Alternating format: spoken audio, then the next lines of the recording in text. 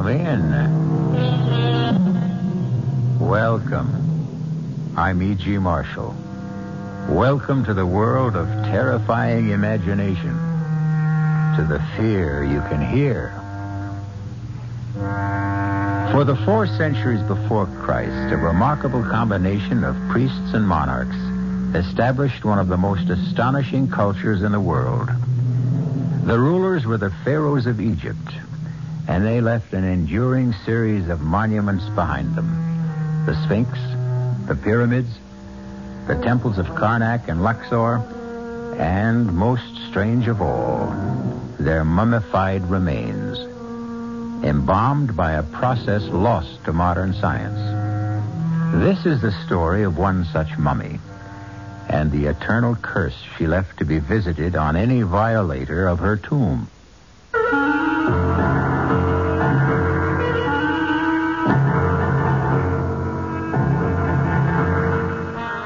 Our mystery drama, The Pharaoh's Curse, was written especially for the Mystery Theater by Ian Martin and stars Kim Hunter.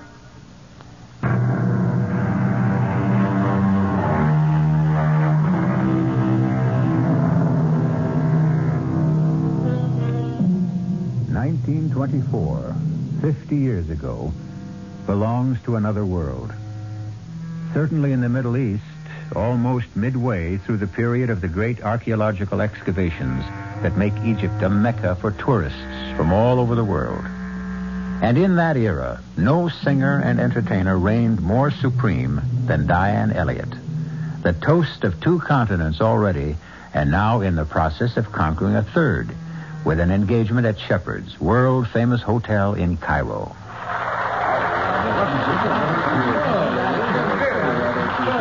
You will sing again, Miss Elliott? No, really. 5 encores is enough. Never enough with you. Asking for anyone is already too much. Of course, you must be tired. I know, but I don't want the audience to be. If you'll excuse me. Would you excuse me first? There is an old friend of mine here tonight who would very much like to meet you. Could I presume to ask if you would join him as he asked for a drink at his table? Who is this friend of yours? Sir Geoffrey Lunscombe.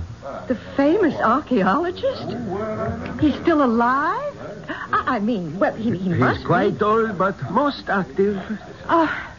Would you ask him to give me 10 minutes and then come back to my dressing room?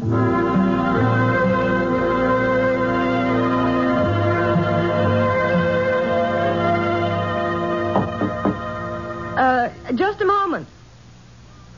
Come in. Miss Elliott. Sir Geoffrey? Guilty as charged. Oh, dear. Did I sound forbidding or something? No, not at all. It's just that I feel I'm intruding. Oh, not at all. I hope you'll excuse me, though. I've started changing because tonight's the end of my engagement here, and I have to start packing. Well, then you'll be leaving Cairo. Well, no, not for a few days. I hope at least a week. I've wangled a little gap between engagements because I want to do some sightseeing. Good, excellent. That makes it so much easier for me to ask what I want to ask. It's amazing. What? You, my dear. With your robe pulled tightly around you and your hair swept back so severely from your face. Yes. Absolutely amazing. Let me tell you why I'm here. Have you ever heard of the Princess Hasiba? No. Well, it's not too surprising. She was, you understand, a little before your time. Approximately 4,000 years. Hasiba, the gazelle-footed trailer of perfumed musk. Hasiba, the doe-eyed, radiant perfection of the 3 worlds. I thought you were an archaeologist, not a poet. Well, not I, my dear. That's Thotmes V, her husband, the pharaoh. And he was right. She was, until then at least, the most exquisite woman who ever lived. And when she died, at 19, the pharaoh was so crazed with grief that he stripped himself of all his wealth and turned it into jewels with which he filled her burial casket to the brim. She was buried with all the honors of a pharaoh, and the door to her mastaba sealed forever with an undying curse. The mastaba? The burial chamber. And the curse? This chamber holds the jewels of my kingdom. Jewels beyond number and one beyond all price. Who breaks this seal forever seals his doom. He will walk no more among the living nor find his way among the dead. You almost make me believe that. And I almost believe it myself. Perhaps it's why I've taken the liberty of coming to you. I don't understand. Oh, why should you? Let me explain. 15 years ago, I discovered the small pyramid that covers the burial chamber. 3 times, on different expeditions, we have excavated with no success. This time, we have managed to isolate the mastaba itself, in spite of every kind of miserable luck. Cave-ins, men injured, crews deserting. But at last, within the next few days, I'm convinced the entrance will be found. Oh, how exciting, how wonderful for you. And Hasiba, I hope she isn't a disappointment. Was she really so beautiful, do you think? Incredibly. Her face shamed the shining sun, and the day was lit up by the light of her countenance. You know, you sound as though you'd actually seen her. I have. You have? Oh, yes, my dear. For every description fits you. Well, Sir Geoffrey, I'll have to admit that's about the prettiest compliment I've ever been paid. And the truth. Now, look. What is it? An ivory miniature of Hasiba, hand-carved. How beautiful. Exquisite. Isn't it? Perhaps now you can see, Miss Elliot, why I can easily believe in reincarnation. It's why I asked to meet you. I've devoted the best part of my life to unearthing this tomb. And I've come to be afraid of a curse and to believe profoundly in the power of good omens and luck. I need that luck. But I think I found it. I know you are my luck. Well, how can I help you? Come as my guest to the diggings for a few days. Open the chamber for me. I think your touch will ensure success. Out of so many, that's the greatest compliment of all. How can I refuse?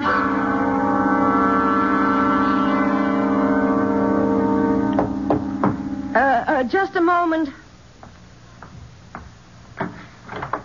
Oh, driver, good. Come in. Now, all I'm taking are these 2 bags, and you are not the driver I engaged this morning. No, Miss Elliot. Then why? Allow me my credentials. Inspector Hasid of the Cairo Police. Police? If you doubt me, call Ahmed. He will vouch for me. Now, may I ask a few questions? Well, of course. You had never met Sir Geoffrey Lonscombe before the night before last. Oh, that's correct. But you are planning to visit the diggings. Yes. Why? Well, because he invited me to. Just as a guest? Of course. For a few days, correct? Well, now, let's not make anything out of that, Inspector. He is about to open the tomb of some ancient Egyptian queen, and I am intrigued. I've never had the opportunity to meet a 4,000-year-old princess who's supposed to look like me. Now, what's wrong with that, and why should it interest the police? This thing is difficult. First of all, let me warn you that there may be possible danger in your visit to the diggings. What danger? I do not know exactly. But if you are to go, will you let me go with you as your driver, incognito? Why? Partially to protect you. And partially what else? That is what I want to find out. Do you have any knowledge of firearms, Miss Elliot? Well, as a matter of fact, I do. I used to do a lot of hunting with my father. And small arms? We had a pistol range. I'm a pretty good shot. Oh, could you handle this if you had to? For protection only, I mean. Webley, isn't it? 6-clip? It would fit a woman's handbag. Okay. Okay, but I'm not interested in running around playing with guns. Last night, at the diggings, there was a fatal accident. Not Sir Geoffrey. No. One of the new digging crew. Now, for everyone's safety, I need an opportunity to investigate that accident quietly, without publicity. You could offer me that chance. And put my own neck on the line? No. There's little risk for you. But, of course, I cannot tell you there is absolutely none. What is it you think's going on out there? I am not sure. 4,000 years ago, if we are to believe the papyri, the written records, Thutmose buried with his wife uncounted millions of dollars in jewels. But neither she nor the jewels have been exhumed yet. We are told. And yet, a man is dead. Where was this man found? Near one of the many statues that ring the pyramid, far from the tomb itself. Well, so what has that to do with... murdered? Not by any human agency, apparently. The man was crushed, as if broken in the arms of something beyond the natural power of things. However, the police are less interested in the man himself than what was clutched in his hand. What?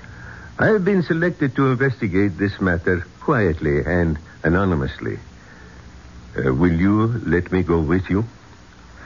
You're kind of daring me, aren't you? Pardon? You don't want me to refuse. I don't think you are in any real danger, Miss Elliot. And I need a cover. Okay. Let's go adventure. Just tell me one thing first. What is there for the police to investigate? What was it the man had clutched in his hand? A diamond of great beauty and great price. What kind of diamond? Now, there's just the whole point, Miss Elliot. A very special kind. For no diamond has been cut like this in the last 4,000 years.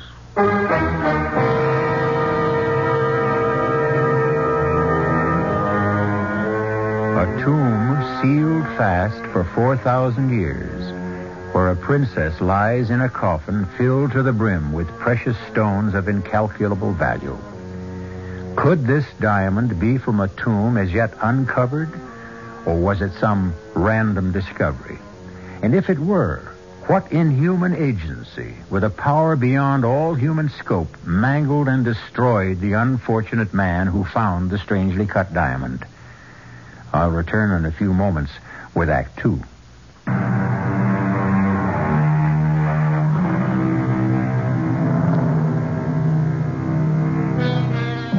Southwest from Cairo, riding across the hot white desert sands in the jeep driven by Inspector Hasid, a tulle scarf bound across her mouth and nose against the stinging sand, Diana Elliott wonders what whim drove her to this strange adventure.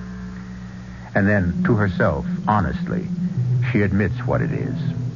She is tired of the never-relaxing discipline of her life, the touring, the center of applause, the sense of being trapped. Suddenly, she is a free soul, off on an uncharted adventure, ready for anything that comes her way, as long as it is new and different.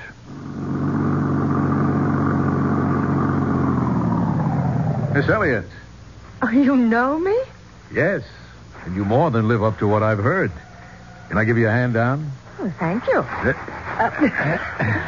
That's more than a hand. Both. Brother, the old boy was right. About what? You.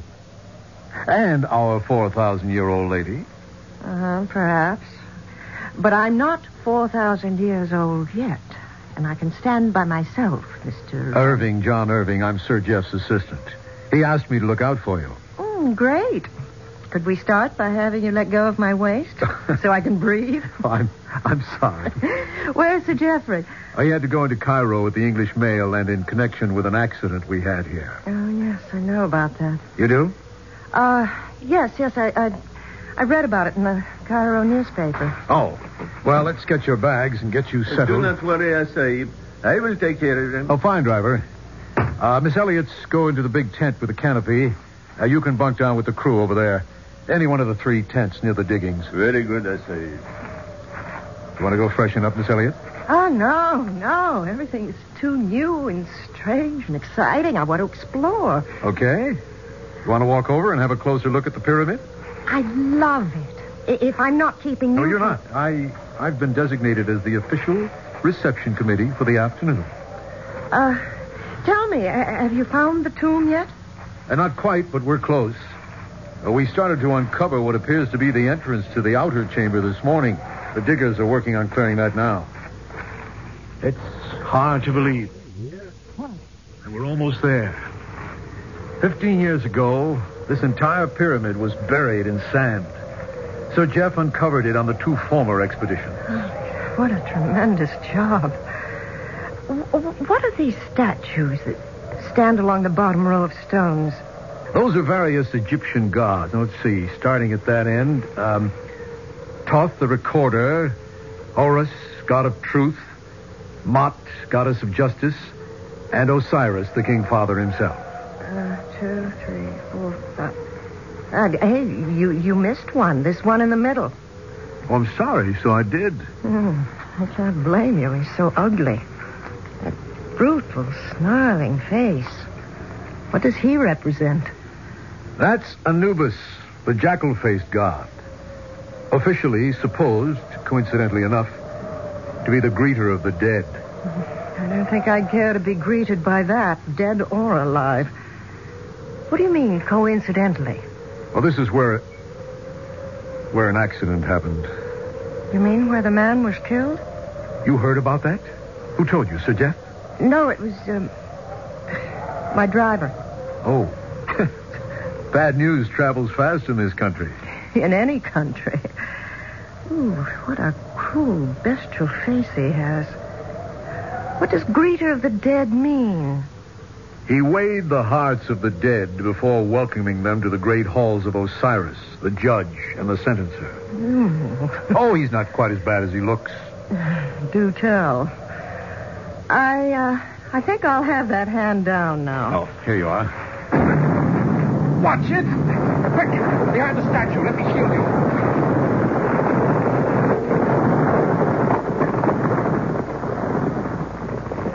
You all right, Diane? I'm all right, Mr. Irving. Well, couldn't we make it John? I called you Diane. So you did. It just slipped out. Did it scare you? If you mean the explosion, of course it did. Dynamite. What was the dynamite for, John? That's just what Sir Jeff's going to want to know. He's going to be hopping mad when he gets back. Damn that Sargon. Who is Sargon? Our esteemed Egyptian colleague and so-called archaeologist who's been gumming up this expedition ever since it started. Gumming it up? He resents all outsiders who come here on what he considers his territory. Well, you can't blame him, I suppose. It's his country. But just the same, the guy's pretty hard to take. For some reason, he wants that tomb to remain sealed.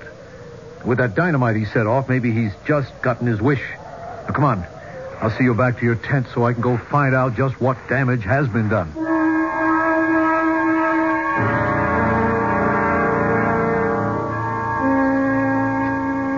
My dear Miss Elliott, I'm sorry I was responsible for making dinner so late. Oh, it was worth waiting for, Sir Geoffrey.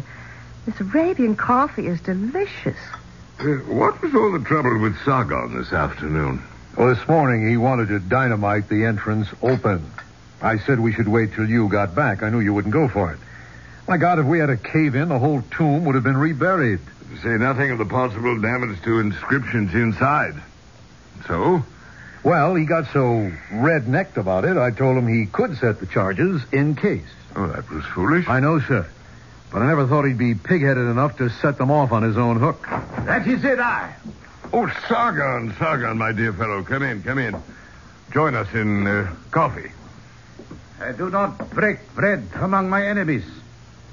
Or with the infidel. Now, wait a minute. No, Sargon. I know you're upset, but there's no need to be rude.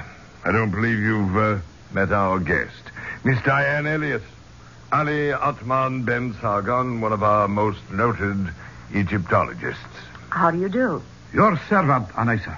Now, about this thing this afternoon. Mr. Irving said the orders came from you. Why, you... John. If he denies that, he lies. You think I'm going to sit still for that? Sit down, sir.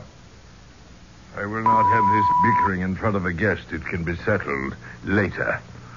In the meantime, fortunately, there's been no damage of consequence, and the way into the tomb has been opened. No harm has been done. A great deal of harm has been done. The crew has deserted. What? That is what I came to tell you. They have taken all our transport and left. I tried to stop them, I but... bet you did. Now, look, Sir Jeff... Just a moment, John. Oh, why, Sargon? Perhaps they are wiser than we.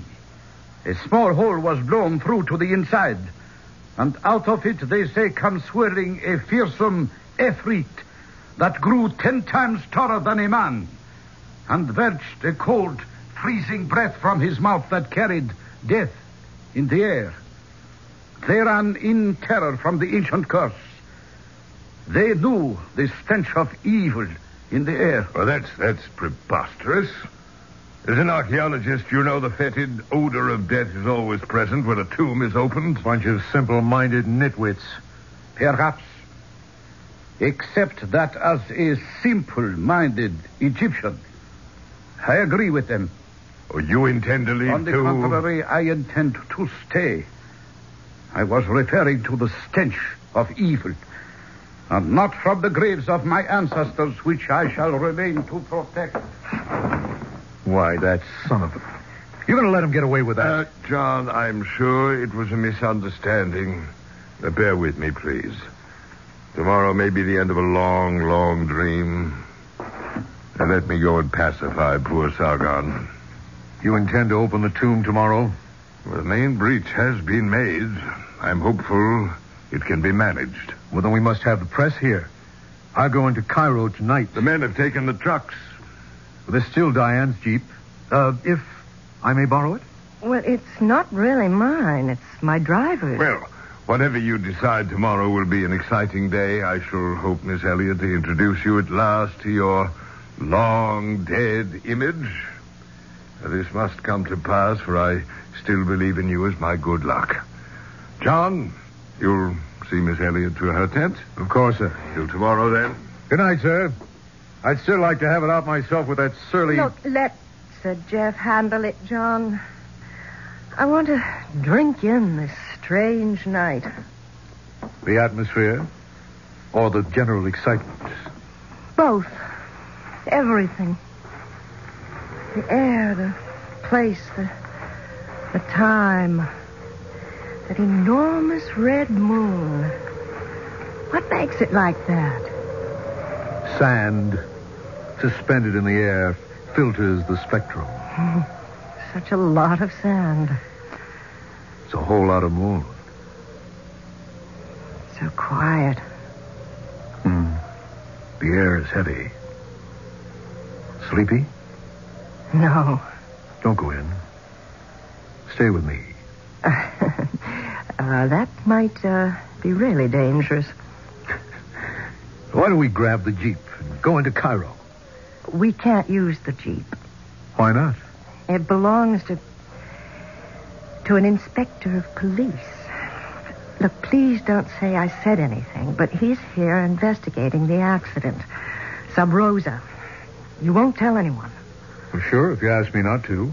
But I still don't see why we can't... Then ask Inspector Hassid if you can borrow the Jeep. But I won't go with you. I'm too tired and too excited looking forward to tomorrow. But funny how heavy the air seems. I can imagine why those men felt a dark weight, almost like death in the air. I'll be glad to see tomorrow. Good night, John. Good night, Diane.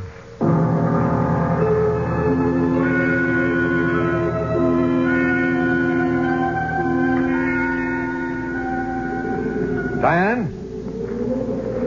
Diane? What is it? Are you dressed? Can I come into your tent?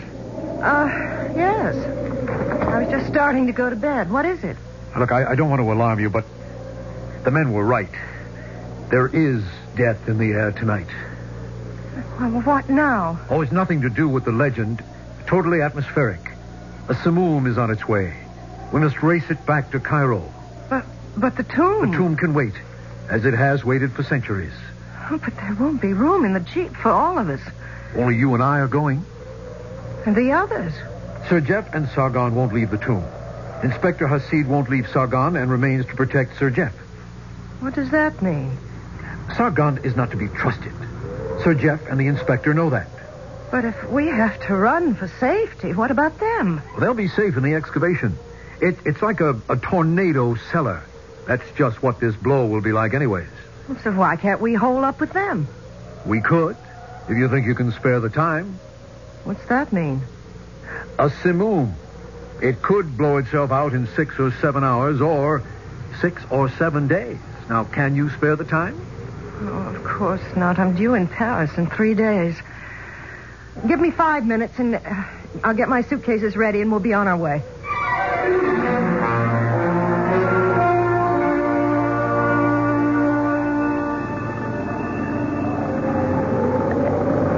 It's getting worse, isn't it? How far to Cairo? We're not even nearly halfway. Can you see? What's to see but sand, sand, and more sand? John, what's that ahead? Damn, the twister itself. Double right around on us. What are you doing? We can't hit into it. It would suck us right up into the land of Oz or the Arabian Nights. We've got to run for cover. Where? Back to the diggings, the only shelter. Just hold your seat and hope we can outrun it. Supposing we can't. Baby, this is one archaeologist who doesn't live in the past and is very interested in the future. Right here and now, we've got to hang on to the present.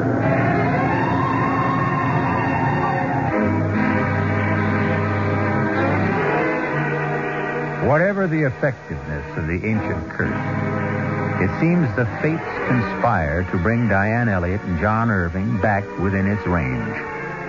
And if the 4,000-year sleep of the delectable Hasiba is to be disturbed at last, on whom will the curse fall for disturbing it? On the men who planned and made it possible? Or on another woman who dared to challenge her beauty? I'll return shortly with Act 3.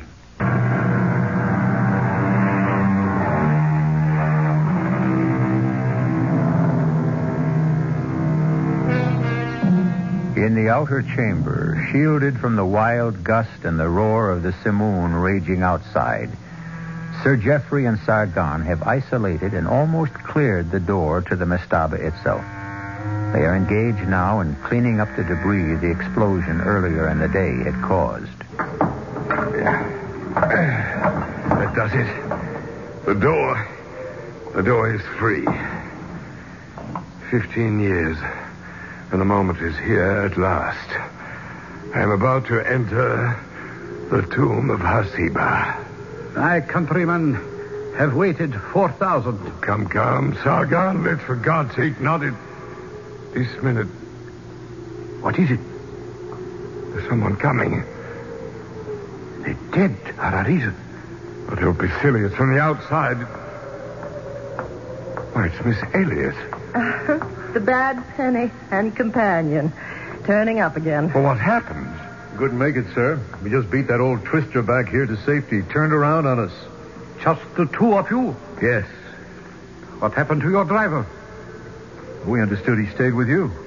We had not seen him. We thought he stayed with you. Oh, he probably took off with the rest of the crew. Are you all right, Miss Elliott? Oh, yes. Well, then let's forget the elements, the momentary inconveniences and everything but the incredible, the marvelous, the unbelievable moment that lies ahead of us. We're about to enter the tomb of Hasiba. But the storm... The storm will blow itself out. We are lighting candles to illuminate centuries of the past. Come, John, Sargon, help me push open the door. I do not care to see the tomb opened. I am not surprised. Inspector Hasid. Yes, Miss Elliot. Inspector? Yes, Ali Athman Ben Sargon. Inspector Hasid, with a very sore head where someone knocked me out. To deny me the sight of the tomb and its contents. By all means, let us open the door. I am not asking but commanding with this gun. Let's go, Sargon.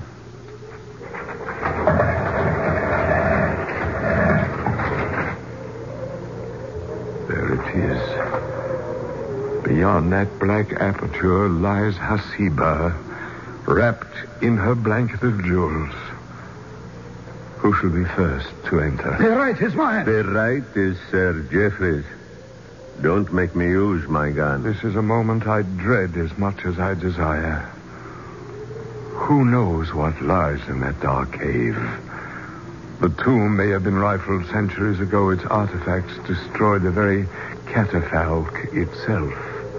Vandalized. The curse was never idle. And then suddenly I am too old and afraid to enter. Diane, I brought you here as my luck. Will you risk it and enter first? If you wish me to. I wish it with all my heart. John, take the torch and light her in. Yes, sir. Careful, Diane. Easy. What is there to fear? Who knows? The dead resent intruders. Well, I only hope that... Oh! What is it? Some stone beneath my feet. Look out, What happened, John? The door to the tomb swung shut. Well, can we open it? No. The counterweights locked it somehow. Hold up the torch. Why? There's an inscription inside the door. What does it say? But it would take time to decipher it. Don't worry, I can guess. He who breaks this seal forever seals his doom. He will walk no more among the living or find his way among the dead.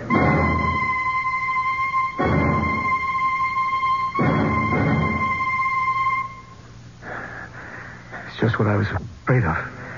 Hopeless. The door can't be budged. What happened? The stone you stepped on, designed to trip the counterbalancing rocks and lock them. To get the door open now, they'll have to blast. So that was Tothman's ancient curse. It's pretty effective. Look, hold up the torch, John. Is that better? Yes. It's not a very large chamber. No. In the center there, is that... Yeah.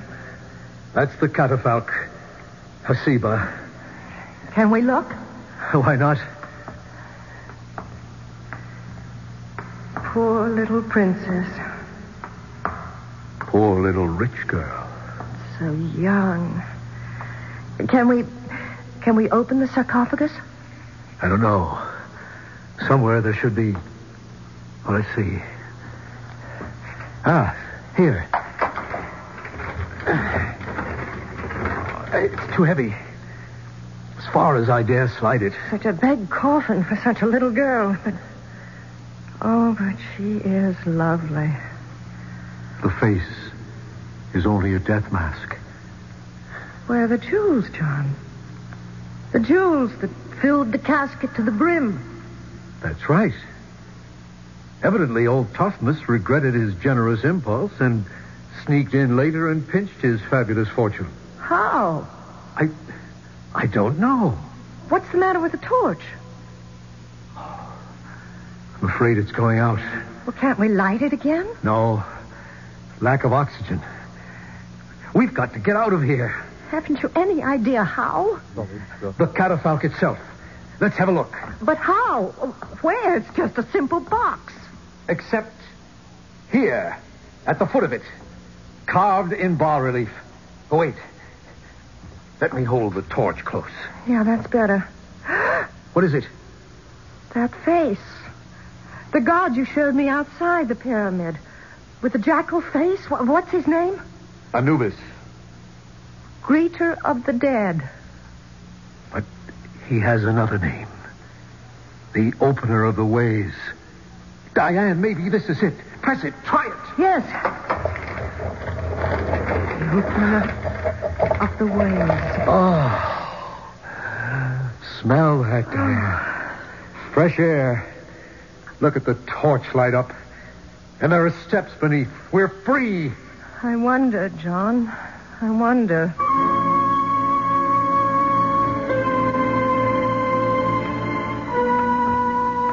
I can see it clearly now, Diane.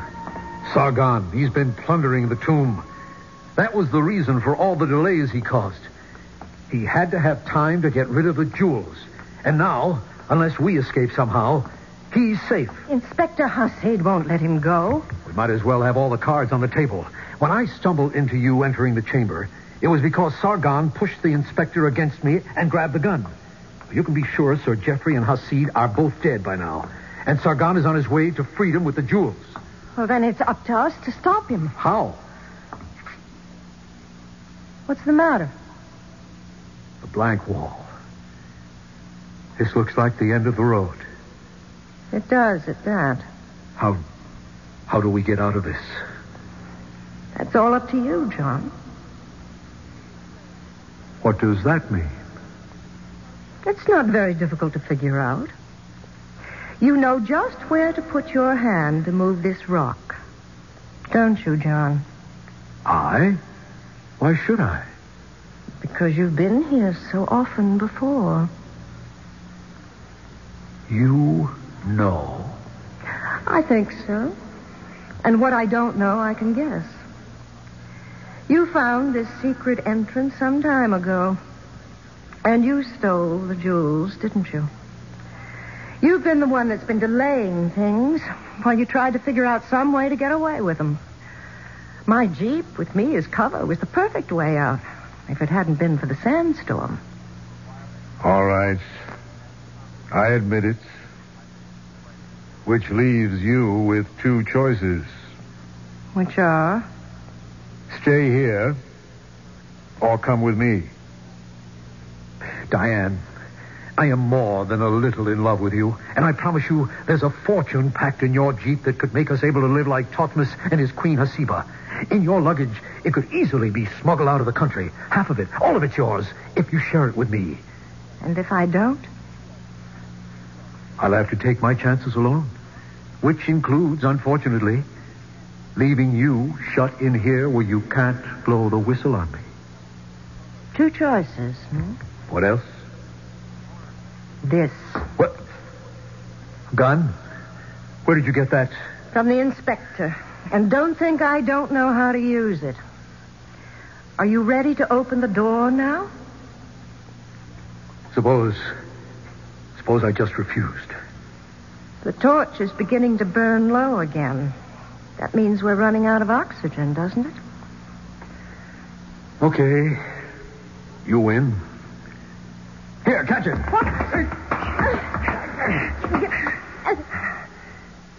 I hope I didn't hurt you. I had to get the gun. What are you going to do? Oh, nothing violent. That really isn't my nature. Just leave you here. With any luck, they'll break through in time and find you. Goodbye, Diane. You can't. Oh, now please don't move. I'll leave you the torch when I go. Damn Simone is still rangy. You'll never get through it. I'll have to take my chances. It's all I have left. Now move back. I'm sorry. Sorry for everything except the jewels. If you could only see them. Well, here goes. Ah!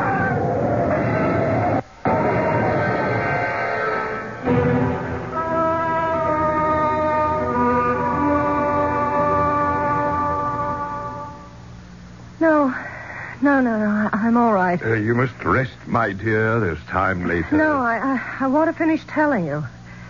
He was leaving, and he had started the door or the statue base that closed the secret entrance, and then suddenly the wind was too strong, and he fell back and got caught in all those tons of stone, just like the other man.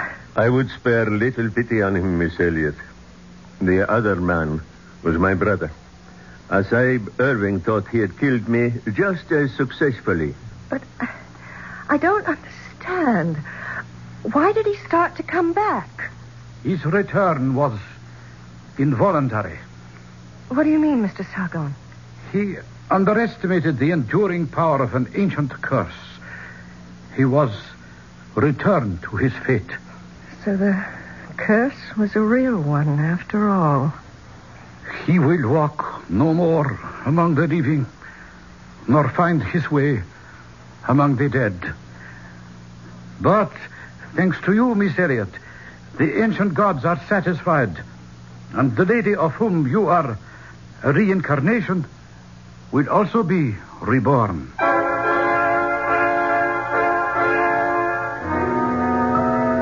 Hasiba, the gazelle-footed, trailer of perfumed musk. Hasiba, the doe-eyed, radiant perfection of the three worlds. Why shouldn't she be reborn?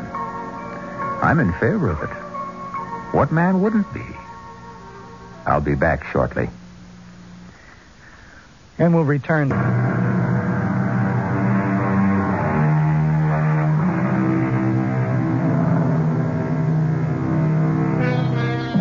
It was Nathaniel Hawthorne, one of our American greats, who said it. A grave, wherever found, preaches a short and pithy sermon to the soul. Let my comment on this tale be as brief. Let the dead past bury its past, nor pause too much to think on today. The future is what leads us on. If we march to any banners, let it be to those